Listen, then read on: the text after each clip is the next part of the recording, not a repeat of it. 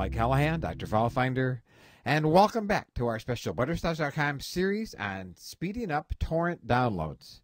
Now, in this final segment, we're going to just take a brief look at Firewall. There's a common misconception among many users that you have to make all kinds of little tweaks and things to the Firewall in order for your torrent client to work. And this really is not the case. Here in Control Panel, click Start and then Control Panel. Click on System and Security. Right here you see Windows Firewall.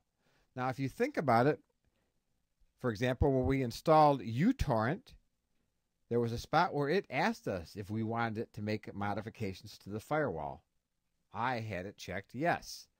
So what happens if we look here about allowing a program through the firewall, you'll see that uTorrent is already in place. Now, with some other firewall programs, you may have to go in and allow your torrent client to be able to go through the firewall, in which case the only thing you need to know is which port it's using. But for the most part, there's no serious tweaking that needs to be done. You just need to make sure that your torrent client has access through the firewall. That concludes this 5-part series on speeding up torrent downloads. I hope you enjoyed it. I enjoyed doing it. I'm Doc Callahan, and as I like to say, that's all there is to it.